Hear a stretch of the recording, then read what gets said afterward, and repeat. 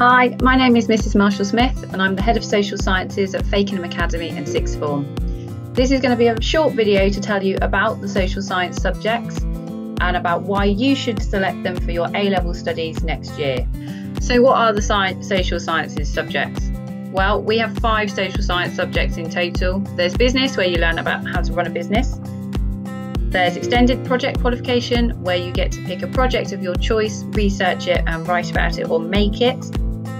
There's health and social care, where you get to learn about how to work in health and social care settings, such as becoming a nurse or a doctor or a teacher. There's psychology, where you learn about how to conduct research and about mental health conditions. And there's sociology, where you learn about societies and how they function. Now, there's more information on all of these subjects in our prospectus and on our website.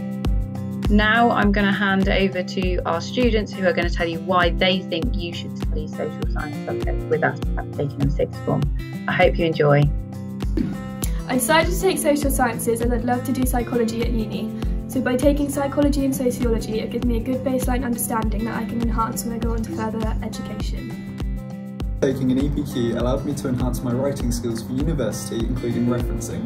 It also allowed me to research my general interests and help narrow them down, allowing me to study biomedical sciences at university. The reason why I chose psychology, sociology and business A-level is because they're good stepping stone subjects for the career I'd like to pursue, and I know the teachers in this department will help me.